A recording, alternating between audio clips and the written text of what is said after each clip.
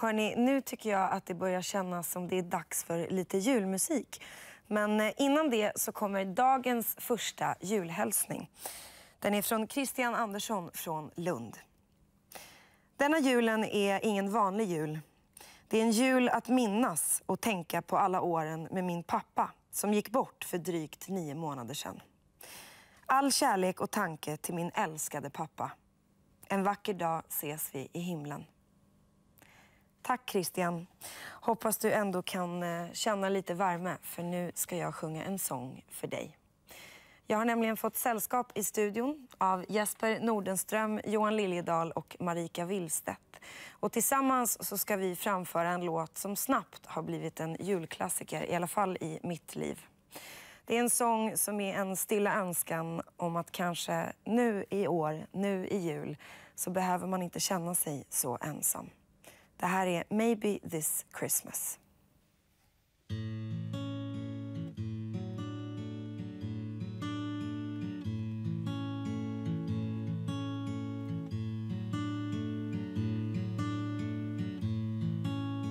Maybe this Christmas will mean something more.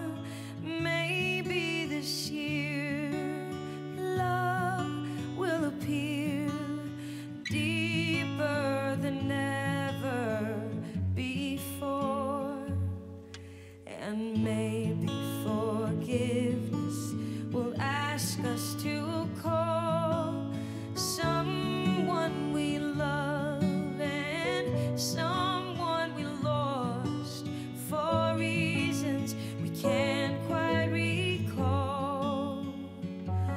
Oh, maybe this Christmas,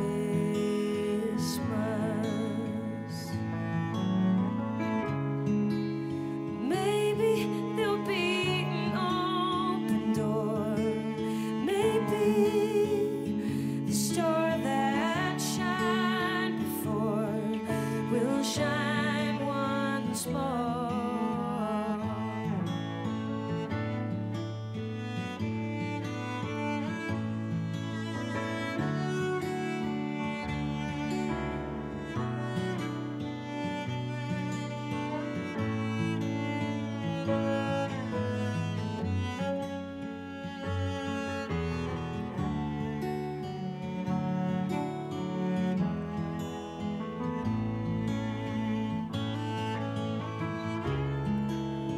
Maybe there'll be an open door.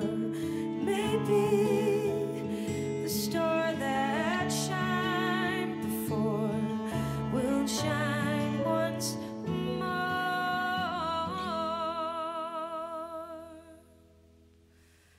And maybe this Christmas will find us at last in heaven at peace. Pray for at least the love we've been shown in the past. Oh, maybe this Christmas, maybe this Christmas, oh, maybe this Christmas.